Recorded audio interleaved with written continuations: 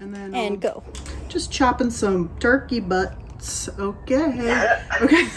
Hi, my name is Samin Nosrat. I'm a contributor to NYT Cooking, and for this year's Thanksgiving, which is definitely different for all of us, I thought I would contribute my buttermilk marinated roast turkey. And the special trick to make it really perfect and get you that golden brown skin is spatchcocking. So today I'm going to teach you how to cut out the backbone, flatten out the turkey, and bring something really fantastic to the table for our crowd. This is a redux of one of my most comforting and favorite recipes, which is my buttermilk marinated roast chicken. A lot of people over the years have asked me if they can adapt this to turkey, and so this year I finally set out to figure out if it's possible. The truth is, it's just as simple as the chicken. You do get that moistness that's in that classic buttermilk chicken that everyone loves. You get that beautiful dark brown skin that's so dramatic at the table. By spatchcocking it, you dramatically cut down the cooking time. So I do feel like this bird is a real winner at the table. Okay, here's my turkey. I defrosted it for a couple days in the refrigerator, and now I am going to get it ready to spatchcock and then brine. We just want to make sure we've taken everything out of the cavity. I actually like to take the wingtip and the first wing joint off, because to me, that's a far better addition to make a richer stock. But I know some people really like eating that at the table. So what you can do is leave that on, and then when it comes time to roast, you just fold it under like this to prevent those wingtips from burning. But I'm gonna go ahead and snip them off. I kind of look for where that like movement originates, and that's how I'm gonna know where to cut here. There we go, that's it, easy. And commence with the spatchcocking. Spatchcocking refers to removing the backbone and then flattening out the bird. So it's really like just one straight line. There's not like really complicated butchery to do. The most helpful tip I ever received from a chef about how to spatchcock is don't do one side completely and then try and do the second side. It's kind of like you zigzag. Work a little bit of the way down on one side, then work a little bit of the way down on the other side. There we go. And now I'm just gonna use all of my body weight. I'm gonna press down to smush down the bird so that it lays flat. And I'm gonna hear a couple cracks. That'll be the sound of the cartilage in the breastbone. Okay, there we go. Looks good. All right, so now we're gonna get ready to make the buttermilk brine, which couldn't be easier. It's just buttermilk and salt. To make things easier and prevent spilling, I'm gonna work in a 2-gallon zipper top bag inside of a bowl. First, I'm just gonna pour 3 quarts of buttermilk into the bag.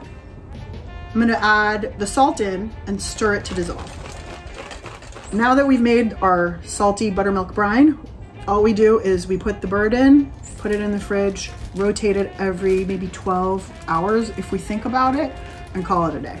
It's a lot easier if the breast is facing down in the bag. It rests a lot happier in the fridge. It took me a few tries to figure out the perfect ratio of thyme and salt for this recipe to make sure that the turkey is perfectly seasoned for the table. And the truth is, you really do need the full 2 days of marinating to make sure that flavor comes through and that seasoning comes through. It's just thyme. There's not really any work. This probably is the simplest turkey you've ever roasted, and it'll be worth it at the table. Promise. So first, to bring it up to temperature, carefully take it out of the buttermilk. You don't need to be super crazy. There you go. This is a 12-pound bird. It'll probably take maybe, I would say, between 2 to 3 hours. And the reason you want it to be at room temperature before it goes in the oven is so that it cooks more evenly and more quickly. It's important at this step to just get as much of this buttermilk off as possible, because otherwise it's gonna burn in the oven. So there's just let as much drip off right now. Hello. And you don't need to be like super duper obsessive. You don't need to get a paper towel or anything, but just scrape off as much buttermilk as possible. Okay, so it's been a couple hours. The turkey is now perfectly at room temperature. and I'm gonna transfer it onto my wire rack. The thighs are gonna wanna go, you know, one of two directions. They're gonna wanna be this way or this way. And for me, I think it's a much nicer thing to roast them this way with the thighs pointed inward, because that way I'm gonna get maximal browning on the bird. This is a 12-pound turkey. It'll probably cook about 90 minutes, and we'll just keep checking until both the breast and the thigh come up to temperature.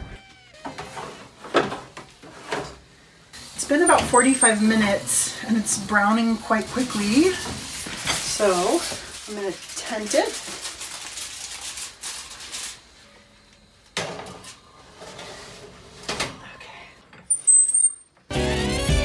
Okay, so the turkey's done. I pulled it out when the thigh reached 165 degrees and the breast reached about 150 degrees. And then I let it rest for 20 minutes. It's really important to let it rest so that the juices can redistribute all over the bird and the meat can really relax.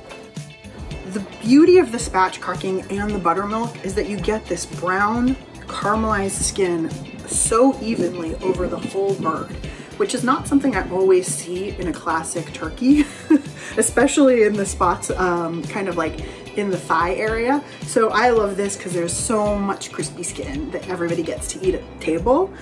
And just like I did with the spatchcocking, I go ahead and score both sides before I take one side off. It'll make taking the second side off a lot easier later.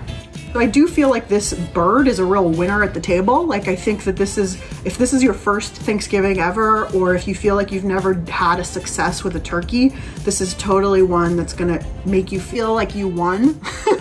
This is one where I feel like I won.